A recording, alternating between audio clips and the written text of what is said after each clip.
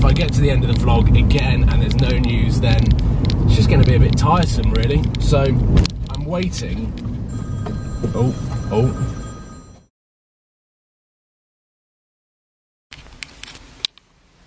Good morning, ladies and gentlemen. Welcome to Supercars of London. How are we all doing? I'm currently sat in the Fiat 500 outside our local supermarket. But I just want to start now, before I drop my girlfriend off at work, and then I'm going to be heading to SB. I'm going to get the Montar car mount. As you can see, it's not up at the moment. It never is. I only put it up for when I vlog. And I'm hoping today is going to be a productive day. The last two times that I said it will be a productive day.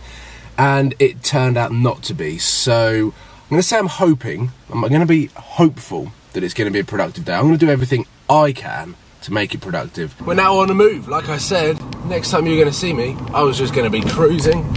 I am cruising. And quick fact of the day, really early on in the vlog, is that we are currently about 2 minutes away from Harry Potter World. And you will see it. It's the big yellow building. I'm not sure whether it's going to come up on the camera. Shut the window, maybe that will help. Let me know whether you can see Harry Potter World. There's Privet Drive. There's all of the studios and probably where the Great Hall and floating candles are. I'm headed to SB, and the first thing I'm going to do before I forget is edit yesterday's vlog. Now, yesterday's vlog was very un-car related, or non-car related, just as the whole of my weekend was. There was literally no supercars, apart from in the Topgolf car park. You sometimes get some nice cars, and as you saw, that Aston Martin was really nice. I loved that Aston Martin. I didn't film it too much, I filmed the Maserati more. They're both cool. Then I'm going to work out the best time to do a periscope, and this is going to be something I'm excited about doing again. The last periscope was a great way to introduce the fact that I'm on periscope. 45 minutes in London, car spotting. Let me know in the comments, do you want to see that again? Do you want to see another car spotting periscope broadcast where it's more difficult for me to engage with you guys because all of the comments are coming in, but I'm obviously looking around trying to find the supercars, what to find and things like that? Or do I do a periscope where I'm in the SB office, or it's in the evening and I'm just sitting in a room, or I'm sitting in a car and we do like a Q&A in someone's car, or even in a car that I have? Let me know what you think is the best way to go about it. Look how good I'm being. Time is 10 o'clock. 10 o'clock, ladies and gentlemen, and I am beginning yesterday's vlog whilst uploading to Instagram as well. And I've got to do a bit of a parcel run. Basically, this is a suit that I bought for the christening that didn't fit. That is a shirt that I bought for the christening that didn't fit.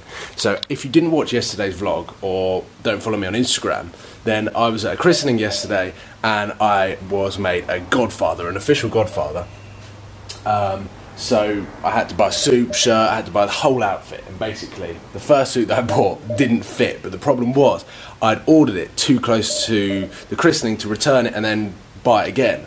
So I had to buy 2 suits, and I'm now having to return that one. So that is going to be a bit of an errand that I have to run today, but firstly I just want to get this video finished. In my head, I've got an idea of how I want it to look. This is like a Q&A mixed with like a bit of sport, bit of golf, as you would have seen yesterday. So hopefully it came out the way that I wanted it to. I've got an idea in my head that I want to like skip back to some old content during the questions, but at the same time just have some fun with the vlog and try and work on my editing skills a little bit. 2 things that I want to do to my videos to make them better. One is do a different intro. Do something quite cool, a cool little intro that isn't just my logo that comes up and goes away. So that is number 1.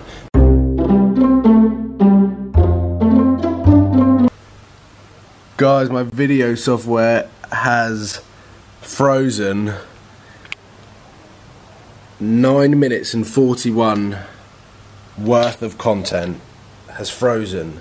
Now normally when this happens, it means that the editing software is going to shut down. This is a real problem because this has taken me ages. This has taken me 45 minutes so far to get to 9 minutes, and I think I've still got another 2 or 3 minutes of footage that I need to put in. but I'm worried that it's actually going to lose the whole thing. And I'm going to have to re-edit the whole thing, which is an absolute pain in the arse.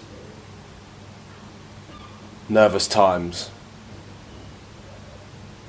Oh, come on. So the laptop's about 3 years old. This might have an effect on it. The problem is, I'm so used to the Windows. When I bought the Mac, it just wasn't good. I did not enjoy using the MacBook at all. I was very, very hesitant to buy one, but it was the guys down at wherever they were that were selling it. They were like, this is the one to have if you're doing video editing. This is why you do it for the video editing, but also it's going to be a long-term investment, blah, blah, blah, blah, blah. It's very good over 5 to 10 years, much better than the Windows and all of that stuff. I agree with him.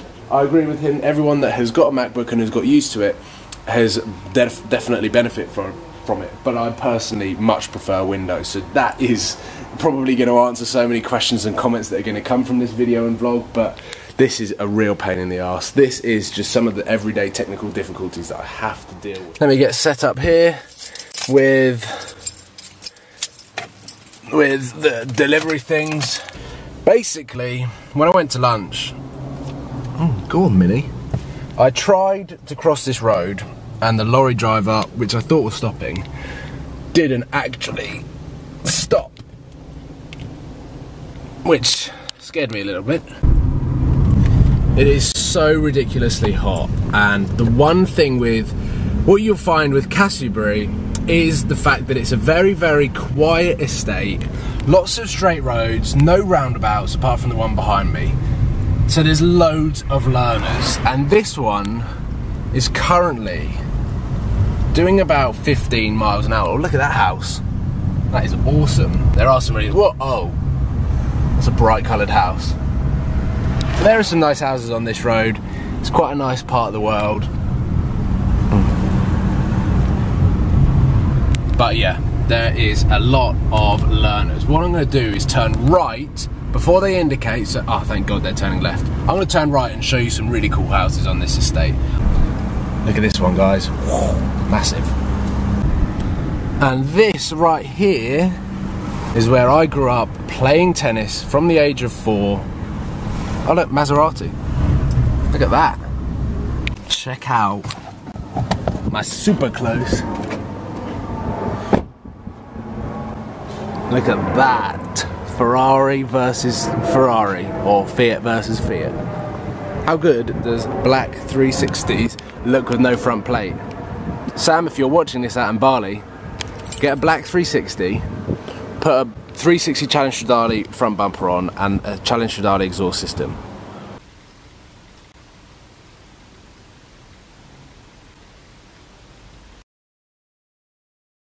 Just going through some emails. This is by far the most boring part of the day, as I try and get through all of the emails that have come over from the Friday and the Saturday and Sunday and the Monday morning to just try and get everything up to speed, or get the important ones up to speed, work on literally just trying to do business basically. This is the business side of what I get up to. So the filming, which is going on now, the Supercar spotting in London, is obviously the fun side of it, but a lot of the organisation that goes into going into London, meetings with companies, all happens here on my phone through emails or through phone calls. So unfortunately this is just a part of what I get up to on a day-to-day. So as you all know, the way these vlogs work is that I film on the day.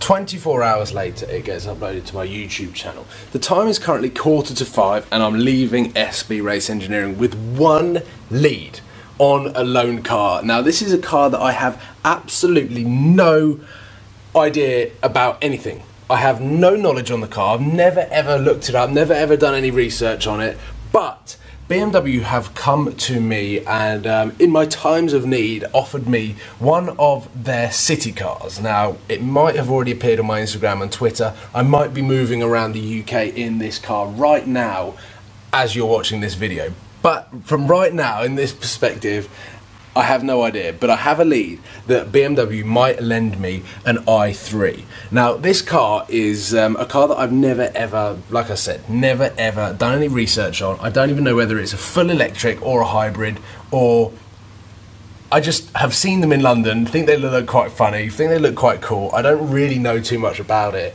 and haven't taken too much time into doing any sort of research. So, as of now, 4:45, this is going down to the wire again in terms of a loan car. Tomorrow could potentially be a lot of fun if I do get a set of wheels. The Fiat 500 could be in place as well as an opportunity for me to drive tomorrow over to Essex to GAD Tuning and Dub Customs. But if that is, if I do get this BMW, then I'm going to drive that, and I'm going to let my girlfriend obviously take the Fiat 500 to work. So I need to pack all of my stuff up now, which you might be able to see is going on there and there and there.